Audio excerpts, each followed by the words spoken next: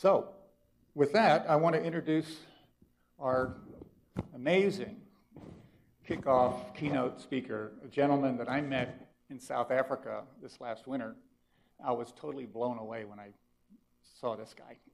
he came to STIAS, which is a research center I was working at there, and he brought these books, children's books on sustainability. It's written, I think, 250 books, something like that. The Chinese government has bought them and is distributing to all the children in China.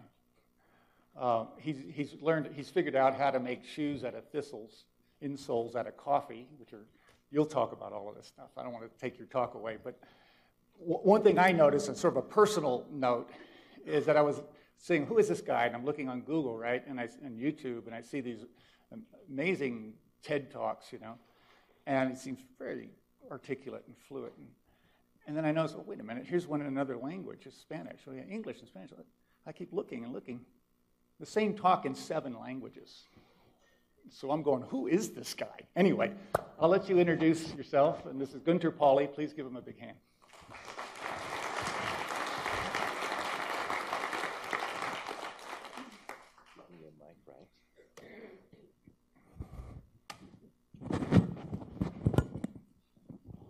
Thank you very much, and yes, it was very nice to meet the team there at the university. You know, the reason why I accepted to come here is a very personal reason, to be very honest. 41 years ago, I was an exchange student in Colorado, and I stayed with Frank and his wife Maria, who's staying home with the dogs, and there is Frank. Frank, thank you. And I actually looked at coming to study at Boulder, but it didn't work. But anyway, my life has been determined by this animal. I created in 1991 the first zero emissions factory, a factory that had no waste, nothing in the air, nothing in the water, no solid waste. My factory was biodegradable. The factory. My staff was dressed in Patagonia underwear, and of course something over it, but my staff was dressed in Patagonia underwear so I could turn the thermostat in the factory down with 6 degrees. And I had calculated that it was cheaper to pay Patagonia underwear for everyone in the factory than to keep the thermostat up at a high level. This was my beginning of systems thinking. But I went to Indonesia because I became the largest buyer of palm oil in the world. And in Indonesia, I realized that that is the rainforest, and that today, according to Unilever, is considered a sustainable palm oil plantation. I don't know if I can speak freely, but this to me is bullshit. I mean, how could you ever convince the public that that is sustainable and that is the forest? And of course, this is what we call an empty forest. An empty forest where nothing grows but the tree. Now, come on. I have been able in Colombia to regenerate 8,000 hectares of rainforest through a systems approach. And we know that we move from 14 species to 256 species, and that you have to regenerate biodiversity, and that this can never by any other mind than someone who has an MBA. Only those who have an MBA can call this sustainable. Because they only focus on cash, right? It's the only thing they're interested in. So what I realized is that I was there, but then you have an amazing choice to make. I am considered a guru, invited to the Rio conference, and I realize I'm not a guru. I realize I'm destroying the ecosystems. And then the question is, am I going to do less bad and look for a transition, or I'm just going to not do it anymore? And that is an ethical question. That's ethics. If ethics is not part of your systems analysis, you are not in systems. Ethics is at the core. And this is what we are saying then. Do I now consider I failed, like Jean-Paul Sartre would say? Or do I take the philosophy of Benjamin Franklin and say, I never fail. I only figured out what doesn't work.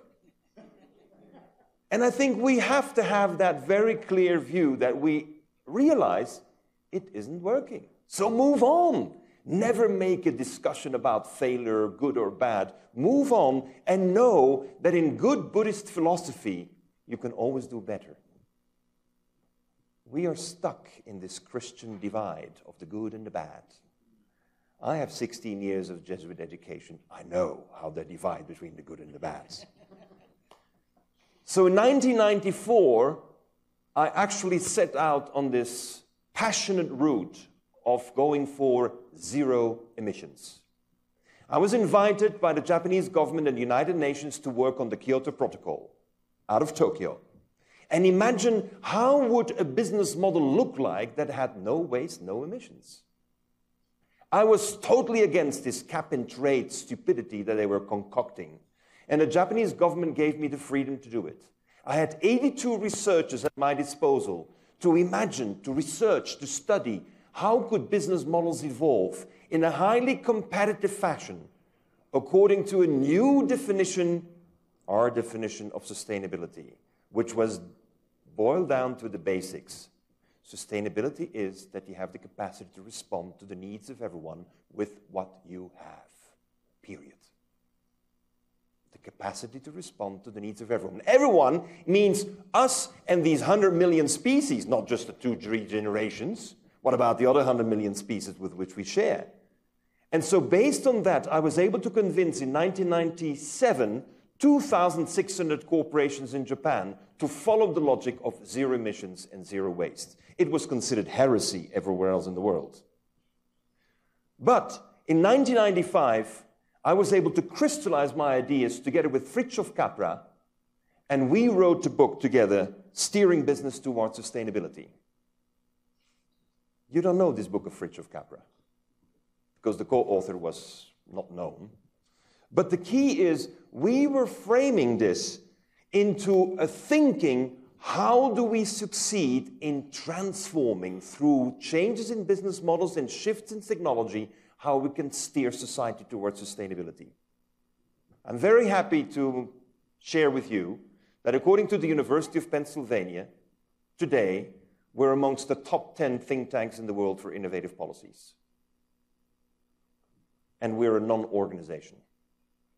That means we're networked. We only networked, we don't have endowment funds, we don't have all of that. We're just focusing on getting things done. It is action research. Because on one hand, we have the think tank with about 3,000 people who continuously feed us with all the science that is required. And on the other hand, we have the do tank. Because we need people who do. Because if you don't do, what are you researching? And yes, it's true, the Huffington Post told their readers at one point that this young man, not so young anymore, I turned 60, so I'm in that phase of transition, right? That I am like the Steve Jobs of sustainability. Let me tell you that my friends in Latin America fiercely disagree with that. They call me the Che Guevara of sustainability. I hope I don't die of pancreas cancer. I hope I don't die of a bullet in my head shot by the CIA. But the reality is we have to innovate the business models. The most fundamental systemic change we're in need of is the business model. I have an MBA. I know how they brainwash you to think along certain logic. And every year we're crunching out 1 million other MBAs who are going to take care of society to make certain you are the most unsystemic society in the world. Focus on one thing only, cash flow. Nothing else. The only thing that counts is money. So let me just tell you how I convince my dear friends in the business world that they have to drop this obsession with core business based on core competence. I tell them the story of the panda. The panda is this beautiful plushy animal that is loved by everyone, but is endangered because people encroach on the habitat of the panda, and the panda doesn't have enough food anymore, and since it doesn't have the food, it is dying out, and it needs government protection. So the government protects the pandas and makes certain that there are zoos around the world who take couples of pandas so they can procreate in their artificial environments. And I'm asking the question, is this really the problem? What if the panda were to change its diet and not eat bamboo anymore? The panda would survive. It's exactly what happens with business. Businesses focuses on a niche and only does that niche. And as soon as that niche is in trouble, then they need government protection. And they have websites where they want to be loved by everyone because they want to be loved like plushy pandas. This is how business is behaving today. And then, of course, they need massive marketing and massive lobbying to secure that that little niche, which gives them their daily cash flow, their daily bamboo, is actually being preserved. I suggest to businesses that start behaving like cockroaches. Cockroaches work with what is available. They will live where they can live. You kill all of them, there's another one popping out. The government mandates the killing, there's no problem, they will survive. They've survived for 100 million years, ladies and gentlemen, they will survive for another 100 million years. The panda? No. So business must shift its business model. And therefore, let me just take you for the next 25 minutes through the business models. What are the business models we have implemented? Because the key is the implementation. And here is the business model that I'm going to paraphrase, the business model of free email. You know, you've fallen into this trap, right? You have free email, and what are you willing to do? Give everything about you so they can sell it to anyone. It's an amazing deal, right? You think it's email for free, and they make billions on it. Fair enough. The deal is done, you signed the contract. So, we're designing a new business model around diapers. You know the diaper? I hope all of you is not using any of that. But the diapers is a modern product that is one of the main reasons of unsustainability. It is 4 to 5% of any landfill of any city. It is killing fish massively in rivers because one of these acrylic beads that gets into the water expands 500 times in size and will kill off the fish. Slowly, steadily, but surely. So we have said, we're going to give you diapers for free, as many as you want. Just like you're getting your email for free. There's something in return. Yes, when you're getting your diapers free, you deliver the soiled ones back in a bucket. And with those soiled ones, we're doing what diapers should be done. That's the way they look like. Yes. And from this, we make black earth. Terra preta. Who knows terra preta? We make a black earth, and the difference with compost is that black earth has a 30-35% concentration of carbon. Carbon we need to fix. Carbon needs to get back in the soil. We've been harvesting, mining carbon from our soils. And if we don't have massive strategies to put carbon back in there, we are not going to have food in this world. Scrap the CO2 worry. Worry about the soil. Worry about the carbon in the soil. And how was it in the old times? Well, through excrements and through charcoal, biochar. Biomass, excrements, and biochar together, we're delivering that. So what we're doing, when you have now a baby and you exchange the diapers and you turn it into charcoal with biomass, with the baby's excrements, you will have a ton of terra preta per year. That's 350 kilograms of carbon sunk into terra preta for one baby. One baby! One! Can we calculate together? We take that terra preta, and it's so rich that with 1 kilogram, you can give enough nutrition to a fruit tree. We're massively planting fruit trees. We're not in the diaper business. We're in the fruit tree business. So we're planting fruit trees. And one baby is 1,000 fruit trees. Can we calculate together the impact on the community? We're redesigning cities today. We're working with Paris, Copenhagen, Berlin, Gothenburg, Oslo. And we're looking at how can we get the diaper, and I'm not going to go into the details of the design of the diaper because that would take us too far. But we're having this diaper, and we're redesigning the city. Why? Because if only 1,000 babies have their pee and poo and the rest converted to the black earth, then in 25 years you will have 25 million trees. Only 1,000 babies. How many babies are there in Boulder? More than 1,000, right? I drive from Littleton here and I see these empty spaces that would be wonderful if they're covered with fruit trees. We can do that with the pee and the poo with the babies. But 25 million trees in 25 years, only of these 1,000 babies, will give us 1.25 million tons of fruits for free. This is the abundance that nature will generate if we're able to think in systems. But what is required? The business model needs to change. We're going to suck $20 billion out of the pockets of Procter & Gamble and Kimberly-Clark. Period. And if we're not willing to do that, and if we don't have the warriors to do it, we're not going to get the carbon in our soil. It doesn't make any sense. And we're continuing to put acrylic into our water systems and our ecosystems, which is madness. But it's so comfortable to leave the baby, right, for 3, 4, 5, 6 hours in this diaper, that because the bum is now not getting cold anymore, because when the baby gets up, it is dry, it thinks it's dry, everything is absorbed by these chemicals, that therefore the baby is not learning how to be dry and clean. Ladies and gentlemen, we connect all of these elements that I just mentioned here into mathematical models. It's a systems, it's feedback loops, it's multiplier effects, it's all what you know. But it allows us to go to a policymaker and say, guess what? We can take 5% out of your landfill now and replenish your soil and have free fruits, and in 25 years you have the generation, not the millenniums, you have the generation of the free fruit babies. And scrap the craft with the baby food that has been made so-called organic. In America, even when you call it organic, it is not organic. We have to change the system. Now, we change the system in the practice, we take a symbolic product, we look at the complete impact, and we turn into something that has a better cash flow and a better impact for community than the business model of today with a diaper, Procter & Gamble. 60% of all diapers in the world today are produced in Indonesia. Let's not talk about transport issues. The key thing is that many people believe there is no money to do this.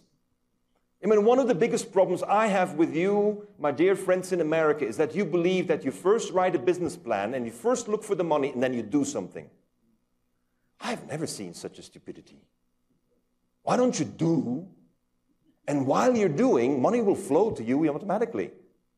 I mean, this is turning things around. We never were first looking for money and writing business plans and then doing.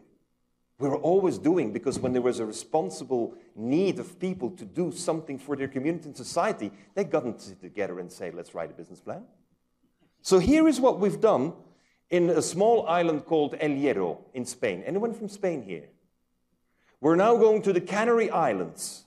This is the last island where Christopher Columbus left Europe. From there, he went to the Americas. This is a beautiful island that has a few very simple problems. It has no water and it has really no electricity. So we designed a program that cost $90 million to make the island self-sufficient in water and power, and there are 10,000 people on the island. What do you think about this crazy idea? You see, most people immediately tell me, you're nuts, 90 million people for 10,000. Well, that is what you think is nuts. What is really nuts is that these people spend $10 million a year on import fuel to run the generators to have some water and some power. And if I propose a 40-year capital expenditure of 90 million, with only 10 years it's paid off. Ladies and gentlemen, return on investment, 25%. Ha! Cash available. Collateralize what you're spending on petroleum anyway. You collateralize that and you fund it. And then you have 30 years free water and free power. So who's crazy? We are crazy, the ones who believe that there is no money and petroleum import is the normal thing to do. And we prove that this community is going to change completely. And we have implemented that. We have the water, we have the energy, we generated the jobs. And we eliminated the subsidies.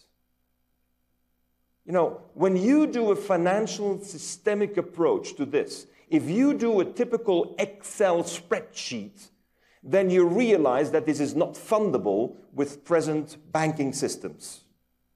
Not fundable. But if you use a systemic approach, you realize that this is a gold mine. And the gold mine is that this island today has a 11.5 megawatt wind park. First of all, what we did is we merged the power company with the water company. This is policy. When we merge them, we are able to align the interests, because normally if I'm the power company and I know you need water, you're never going to get cheap power. If I align them, you get first electricity into the grid, second we're pumping water up, third whatever is left over at marginal cost is to take care of the water. Water at half a cent kilowatt hour. Are we in business for water? What happens if we double the amount of water? Well, we have doubled the amount of water. We have produced this. And we are now pumping $3 million cash into the budget of the local city because we're managing it on our own. Instead of paying off some people some far away, it's going into the local economy. So on the 10 million that was used to import of petroleum and export your money, now 3 million is pure profit by supplying water at half the cost. So we're going for next phase. And we're going for the phase and we're saying we're going to invest $140 million for 6,000 electric vehicles plus its infrastructure. And what is people's response to that? You're crazy. 6,000 vehicles, 140 million? No, we're not crazy, because they're at the moment spending 10 million a year on imported fuel. And we've redesigned the business model so that we can have a new thinking for electric vehicles. The battery of the electric vehicle is controlled by the water and power company. We don't sell a car with a battery. The car is leased without the battery. Guess what's happening to the price of the car? And then the power and water company does smart grid management with 6,000 batteries, earning $200 per battery per month. What's the cost of getting these cars? For free. This is embarrassing. So we go back to our systemic analysis, because Excel spreadsheets say this is not possible. Systemic analysis says it's a gold mine. It's a gold mine, and what we've done, we have succeeded now in the island 21 years after we started. It takes a little generation, right? After 21 years, we have double the amount of water at half the price. The island is only renewable energy. New farms are being established, and they only have a license to establish a new farm if they're organic. European standard of organic, not American standard. We have small-scale industries popping up, like yogurt manufacturing, fresh fruit manufacturing, processing, meat processing, wine production, everything related to agriculture. Everything is processed locally. And the farmer gets 10% of the final price of a processed product. Let me explain to you. Normally, when you get milk from your cow or your goat and you sell it, the price on the market would be barely 30 cents a liter. We're paying 2.4 euro per liter, 8 times more. Why? Because we share 10% of the price we get for the final organic yogurt with fresh cut fruits, and 10% of that goes to the farmer, and that is 2.4 euro. You know, these goats, they get a kiss before they go to bed. I mean, people love these goats. So we have a different relation with the animal, because it's not about how do I feed the animal to such an extent that it starts producing more milk. It is loving the animal because the business model has changed. And when we've seen this business model, we do a transformation of the economy, and we steer business towards sustainability. You know, this is in the end what we're in need of. And let me take you now to Mongolia. When we're in Mongolia and we look at this picture, which is not my picture, this is the official picture from the Tourism Organization of Mongolia. These are the wonderful goats that give you cashmere. Who is ready to admit you have cashmere at home? I'm going to pick on you because you're responsible for destroying the Gobi Desert. The way we are processing cashmere and the way Macy's and others is offering cashmere sweaters at $49.99 is just insane.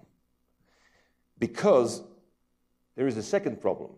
If you are buying a cashmere sweater over the internet and pay over the internet, then our dear friends from PayPal earn more money than the shepherd who herded the goats during minus 35 in the winter for 3 months in a row. Hey, ladies and gentlemen, this is absurd.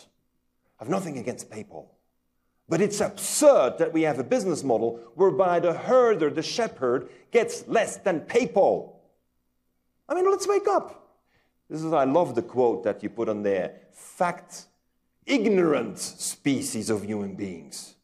I mean, everything is supposed to be on the internet, but how come we miss that one? And we have an increased demand because a sweater from cashmere that used to be 1.5 kilograms 50 years ago, today is only 150 grams. Because we want to sell cashmere, the notion, and therefore we're destroying. I'm not going to go into detail of this. You can find it on our web, and I'm sharing this presentation with you. But you have a vicious circle that leads to the destruction of 5,000 years of cashmere and goat culture around the Gobi. That's what we're doing. And in 20 years, ladies and gentlemen, there's going to be nothing left. That is my picture from 3 months ago. That is my picture. On Chinese size and Mongolian size, exactly the same. Complete desertification. And what we're needing to ask ourselves is, again, how can we save the shepherd? What can we do? And it all comes back to the same simple principle. We have now a deal with Sibila Sordono, who is a great designer from Spain, and we're going to launch the cashmere. We have our first 2 tons with 300 families organized, and we're going to do a cashmere that's only sold direct. And I'm sorry, we're doing exactly the same business model as you do with your marijuana and your cannabis, cash only. We are doing cash only, and it's only in pop-up stores, but we're getting 10% to the shepherd. He's getting now 12 times more. You know what it means, 12 times more? That means he immediately wants to have 1/3 of the goats, still earning 4 times. Gobi Desert saved. Ladies and gentlemen, it's not difficult. But if you start looking at the mathematical models behind it that allows us to say, what would the price be? Then we see a complete different solution. You can't do it in Excel spreadsheets. Ladies and gentlemen, in my organization, the use of Excel spreadsheets is forbidden. We ban it. If you come up with an Excel spreadsheet, you're out for the day. And then you're asked to reflect. Let me take you to India, and I take this case especially because you have this joint program with India. And here I'm looking at tea. I was asked to look at tea after a visit to the Kaziranga National Park in India. Who's been to Kaziranga National Park? The greatest park in the world for wild elephants, wild Asian elephants. You have wild rhinos, wild tigers, and next to it, you have an organic plantation, tea plantation. Mr. Ratan Tata himself decided 8 years ago to go organic. But if you go organic and you don't have carbon in your soil, your production drops 75%. Then Mr. Tata becomes honorary chairman, and then he has a very brilliant person trained by McKinsey to be in charge and put some logic in the business. His first logic, of course, is that since the tea production dropped 75%, and the tea harvest is only limited to 7 months, 5 months, everyone is on temporary contract. What happens if you have 2,000 people on temporary contract on one side, and on the other side of the street, you get rhinos, tigers, and elephants? How do you call that? Poaching. So do we need to be system thinkers? No, this is a very simple cause and effect. So what we were asked by the Tata Group, do you have a business model for this? A business model that eliminates poaching? And we're saying, well, if this is what you got, and in Assam, in the northeast of India, when you have a tea plantation, you provide canopy shade. It's not like Darjeeling. And so I look at these trees and said, let's put up some pepper vines. I mean, India is pepper, right? So the whole plantation has become a pepper vine plantation. Now, try to get into the mindset of these Tata guys that they are in the pepper business as well as the tea business. No, they're the tea business. No, you're tea and pepper business. We increased turnover 20% by just putting vines around the trees. Do you need a PhD for that? I mean, this is common sense. And then there are the prunings, because you need to clip the bushes of tree, and the volume of clippings you have is 4 times the volume of your tea leaves. And what do we do with that? Well, we farm mushrooms on that. So now you're a tea plantation with mushrooms and pepper. And what do you need? You need to dry it. And since you have 75% less tea leaves, you have 75% excess capacity for drying. We put all of that in system models. When people tell me, we do not know how to do mushrooms, I show them these pictures of my son at the age of 3 who knows how to farm mushrooms. If my son can do it at the age of 3, you all can do it. It's just a matter of learning how to do it. And we're launching the Hatikuli tea. Value generation of this organic tea is 21 times more than in the supply chain management logic of the Tata Group, which is the 2nd largest in the world for tea. How come we can be so innovative? Because we're systems thinkers. We're systems doers. We employ 2,000 people, and by generating 2,000 additional jobs, no more poaching. We have applied for the Buckminster Fuller Prize this year with this model. We're in the semifinals. I hope you help us to get it, because I'm going to lock in Tata to do it when we get the award. We need to think differently about every single commodity that we have around. This is coffee. You know, we're only consuming 0.2% of the coffee. 99.8% is wasted. A 10 million ton business is only valued for 20,000 tons that gets ingested. My daughter Chido, who's here teaching women in Zimbabwe that with the waste of the coffee, they can have self-sufficiency in food and food security. These women, they get up, they sing, they dance, and they do it. What do they want in the West? Business plans. We have 3,000 farms around the world now. And people say, isn't this great? And I say, no, we should have 25 million. We could turn 10 million tons of coffee into 25 million tons of feed and food. That is only possible if you change the business model. So now we have coffee in Patagonia clothing, we have it in interface carpets, we have it in insulation for refrigerators, we have a UV protector put into paints that is coffee, and now we have batteries that store hydrogen and methane in ground up coffee after you had your espresso. Ladies and gentlemen, if you model this, what is the impact of 10 million when you do this?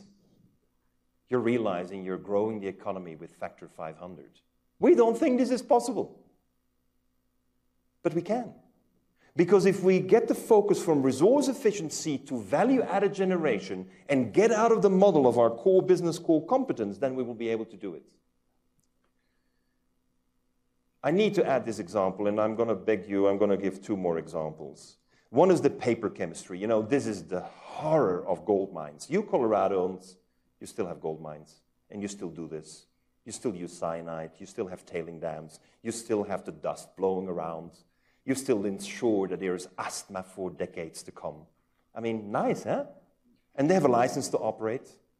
You, at least those of you who are in America, you gave them a license to operate. And so what we have decided 17 years ago is to start focusing on creating stone paper out of rock dust. 80% rock dust blended with 20% recycled HDPE, high-density polyethylene, which is what you have in your Tetra Paks, is combined. There's the first factory. We don't cut a tree to have paper. We don't use a drop of water. And it's recyclable forever. Nice. Who doesn't like it? Well, those who have invested in trees.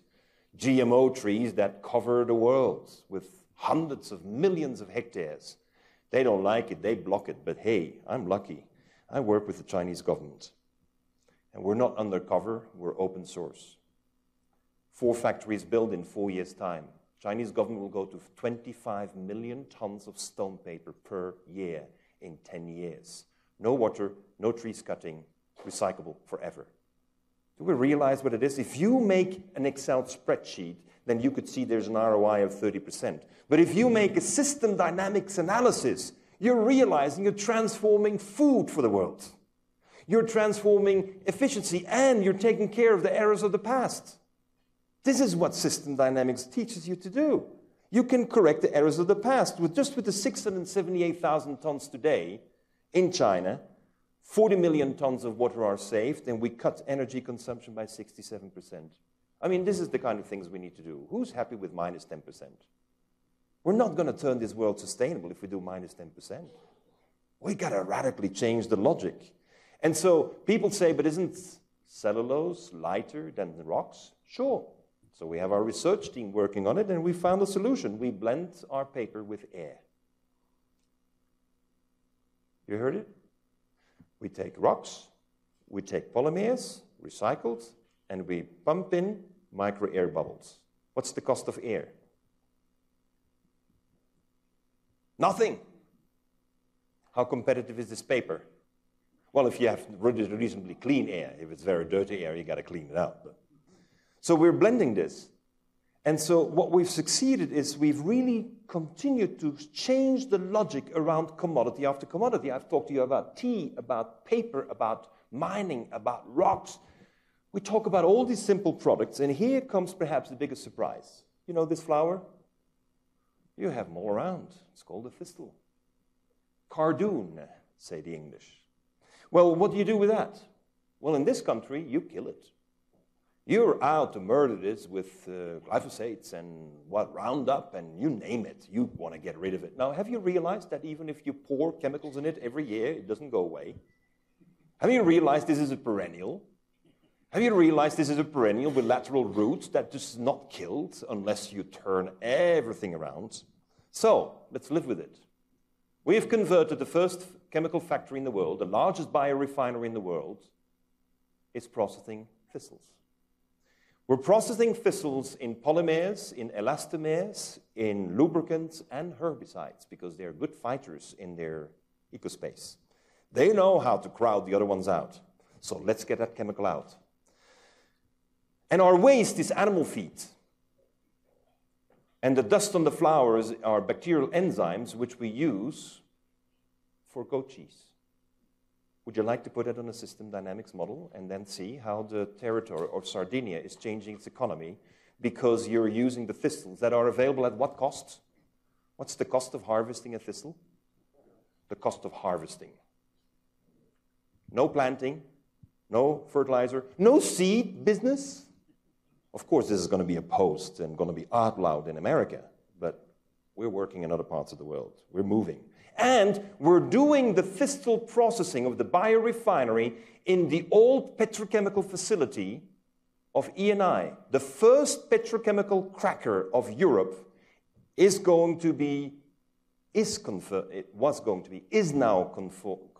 converted into a biorefinery.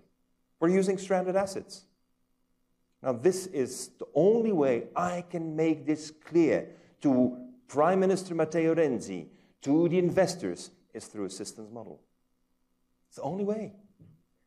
And the numbers are so mind-boggling that we raise $540 million for this project in 3 weeks' time, thanks to systems modeling. Isn't it time you start teaching MBAs? Why are you sitting in mathematics, all us, and classrooms? You've got to get out of there. This is the factory. In the meantime, we've done it 6 times. This isn't once, we've done it 6 times. Only in Italy. Because I'm out to transform the economy of Italy. I don't want to change the world. Let's start with Italy. Italy will be the first country in the world that will have eliminated all petroleum crackers in its economy. And it's generating more value, more added value, more jobs. Now, this is what we can prove and demonstrate. And this is our hero. Of course, it's a lady. I mean, how could you ever expect a man to be able to do that? You will never see her in the media. She's focused on doing it. She's not like Paul Poulsen of Unilever, who likes to be in the media all the time. We teach, actually, system dynamics for transforming business models on the projects where we have done it. So El Hierro is our next base, where we've done the island project. On the island project, we spent 10 days to start simulating the mathematical modeling behind it that allows us to then take on another 100 islands. And this is the reason why we've been rather successful with our blue economy. We've mobilized $4 billion in the past 6 years for the financing of 200 projects. It's amazing. I could never have imagined, ever, to have that kind of a pull on the market. Never. It's insane. But the people are sick and tired. They're desperate. And either you vote for Trump, or you get into system dynamics. I wrote a report to the Club of Rome in 2009 outlining the basic ideas, but the heart and the soul of these ideas were summarized 20 years in a little book called Upsizing. Anyone who wants it, it's here. You can have it. And what we need to do is to realize that these ideas are based on ethics. Ethics! And that's why I so much appreciate on Wednesday you have your interfaith meeting. But never think that I'm the one doing all of this. Please don't.